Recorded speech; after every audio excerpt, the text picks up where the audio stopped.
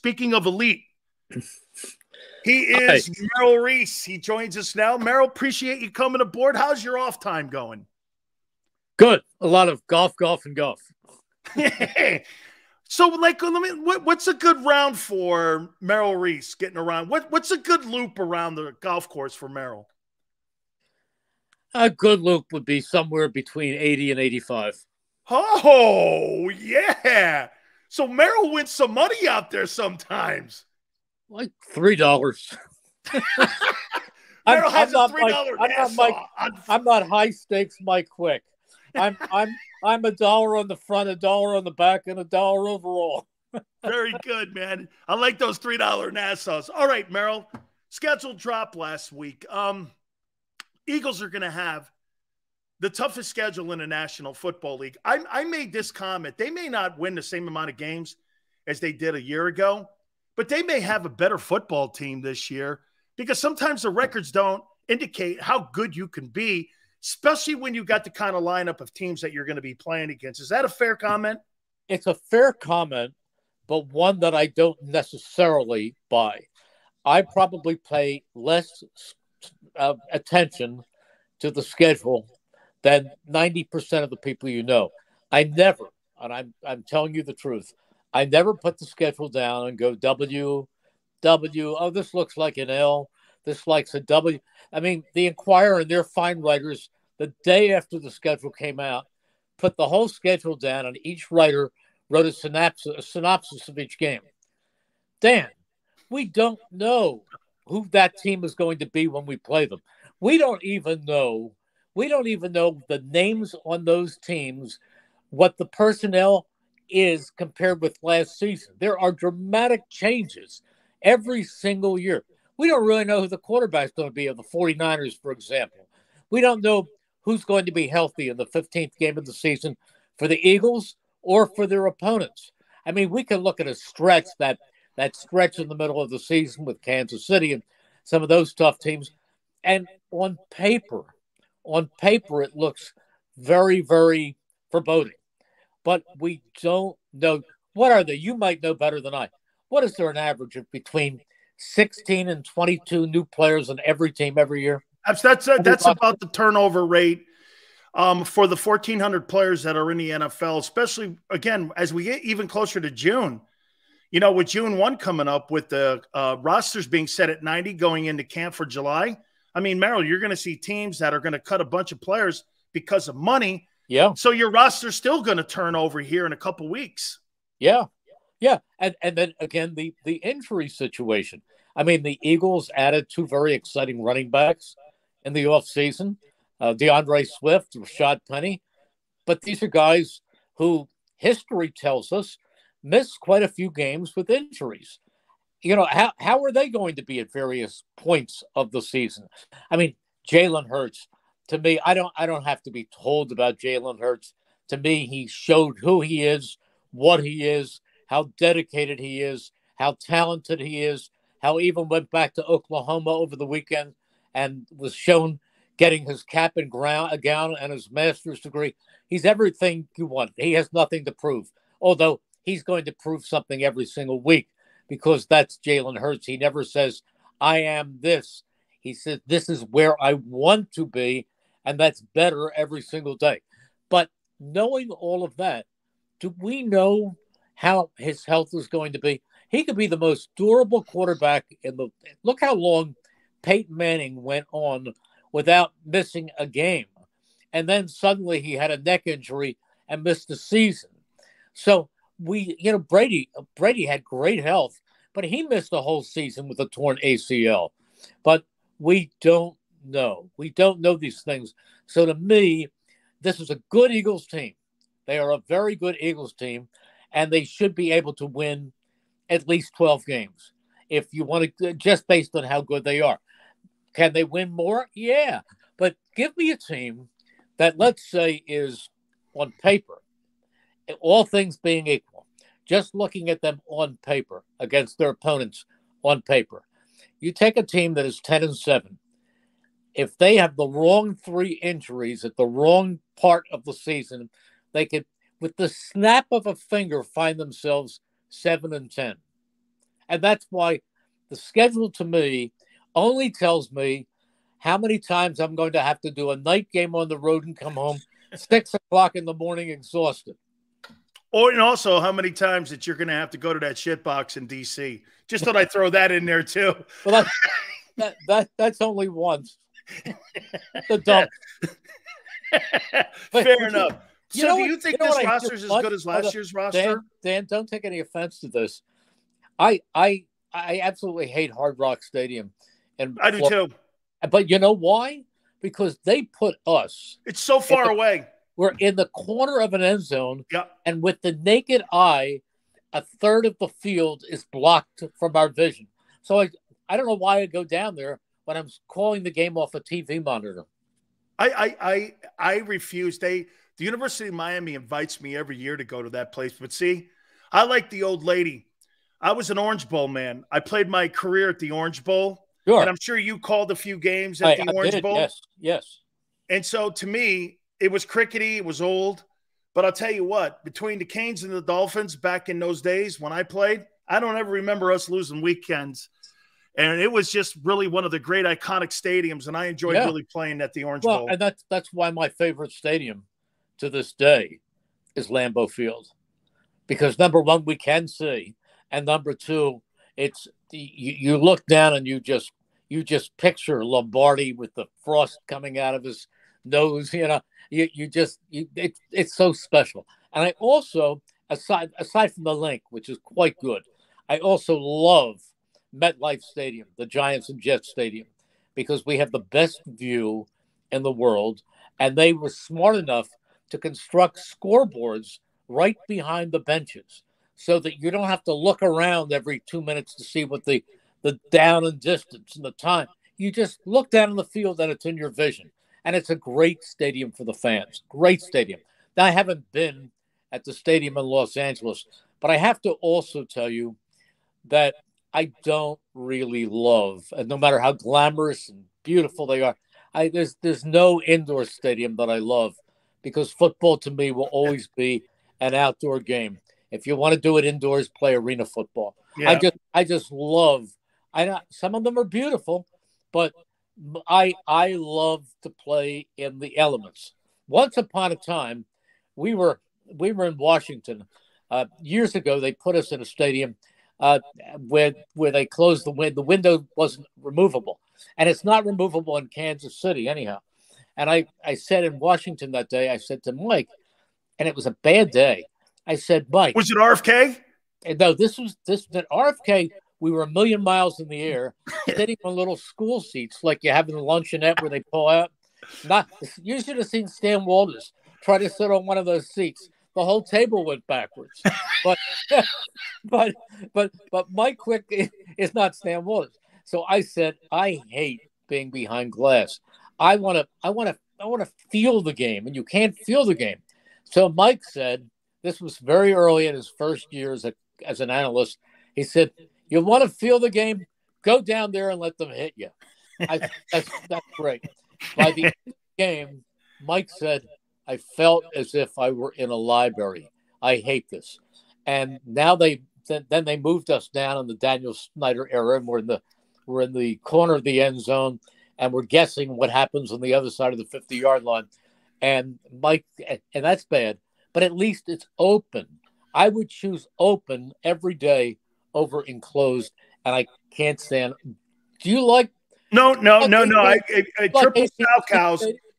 triple sow cows and figure skating and pair skating is for inside, not football. Do you like? I like AT&T Stadium in Dallas when they open the roof. The scoreboard gets in the way of the fans on the other side. It hangs down too far, Merrill. And I even told Stephen that a couple of years ago. I'm like, the view is not as good.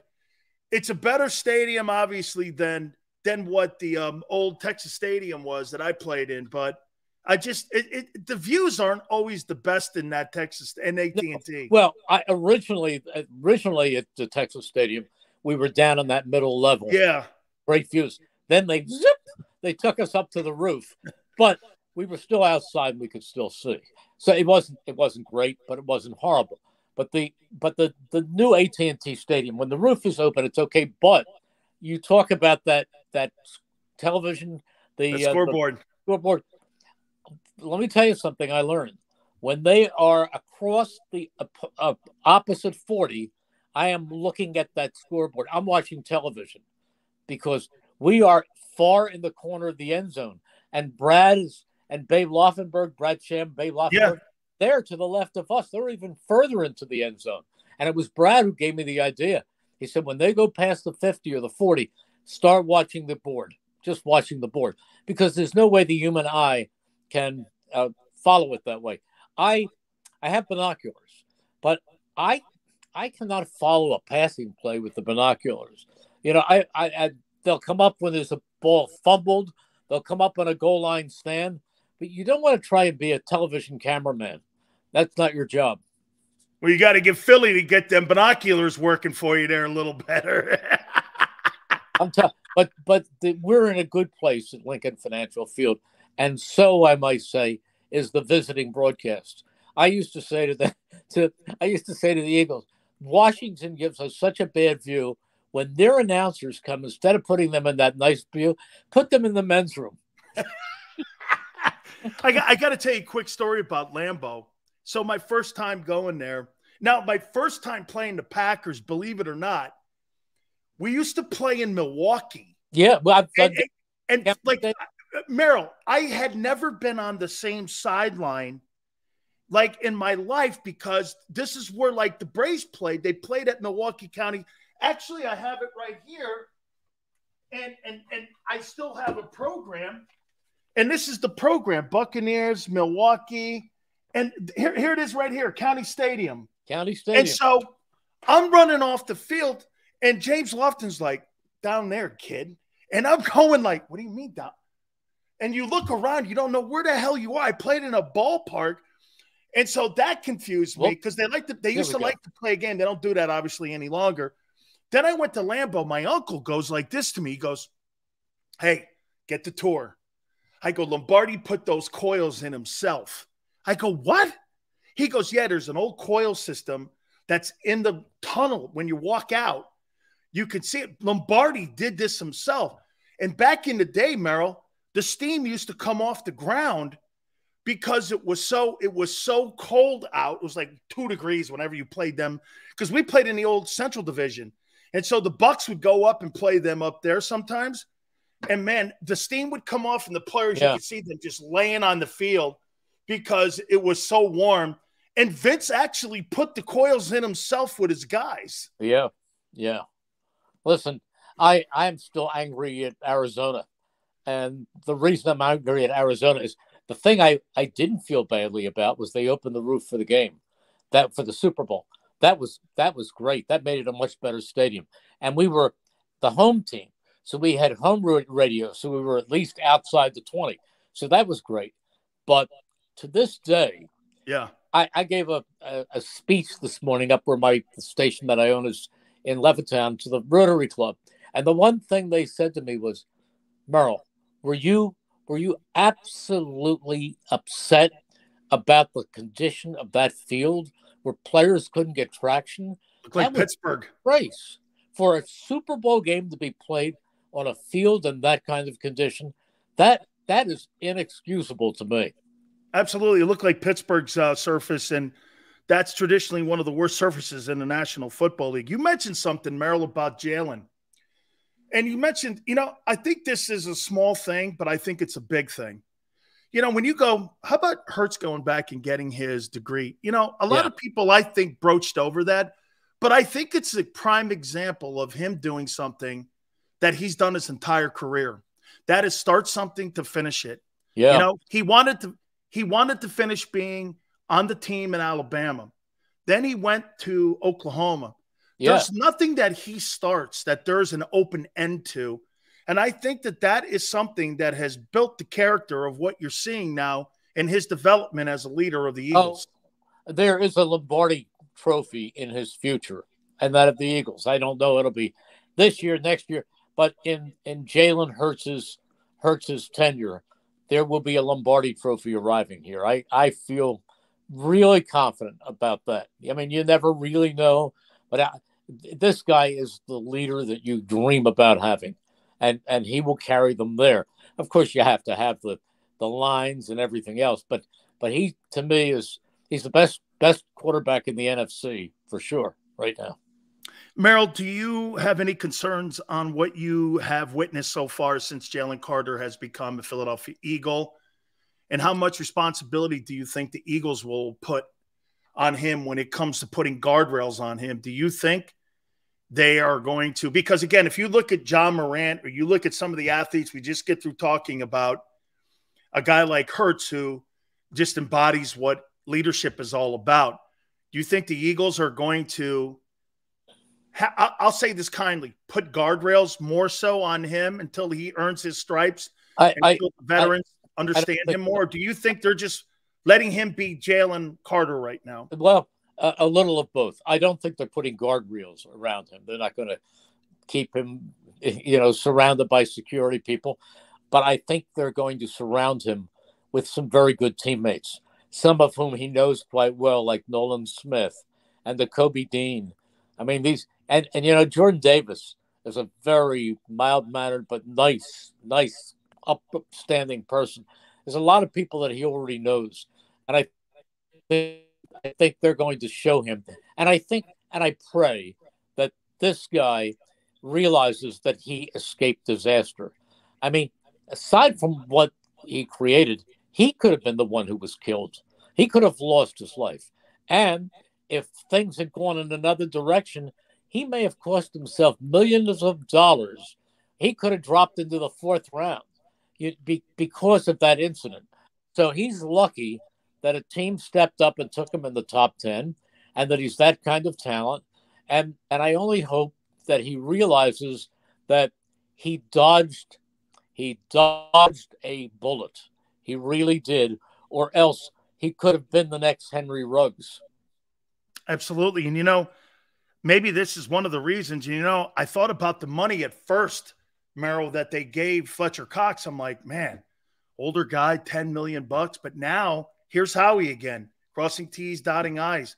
You couldn't have a better leader, example of how to be a pro, how to play the position. It's funny, man. I think the Eagles are hoping that Jordan Davis or Jalen Carter beat him out because this is the passing of the baton. I think Fletcher Cox is so important to that group and to the development of that group this year. What an asset having him there teaching these young guys how to play the position. Well, may I throw out another name? When people say to me, who's your favorite Eagle of all time? That's tough. That's a tough thing to answer, honestly, Dan, because there have been so many that I have had wonderful relationships with. And but I will say this. There is nobody that I like more. There are people who I loved, like Reggie, but there's nobody that I love more than Brandon Graham. Brandon Graham is such an outstanding human being, such a team guy, never complains. Every time I meet Brandon Graham in the hall, which is quite often, my day just gets better. That's Brandon Graham. My wife goes to the games. She wears her number 55 to Cindy. You're the best. Signed Brandon Graham. So he's so special. Jason Kelce. Someone asked me at my speech this morning, is Jason Kelce as great a guy as he appears to be? And I had a one-word answer. Yes. Yes, he is. And you go through that locker room, you won't find better guys. I am sad when I see somebody like TJ Edwards leave, and I understand why he left and why he's getting big bucks and understand what the Eagles had to do under the salary cap. But what a great young man. As is Boston Scott, phenomenal. Miles Sanders. You go on and on because we know all about Hurts. You go through that locker room. So I don't mean to omit anybody, but throughout that locker room, you say to me, point to a really great guy, and you can put a blindfold on me and play pin the tail on the donkey and have me point, and I'm pointing at a great guy. That it sounds cliche-ish, but that's what I think of this team. How about this, Merrill? Two last questions for you. Who was a closer knit group?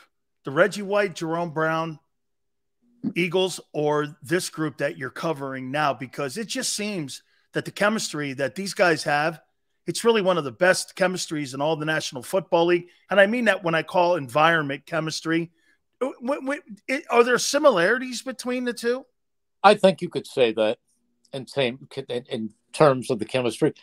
But the Reggie, Jerome, Clyde, Mike Golick, Mike Pitts, that group stayed together for a long time.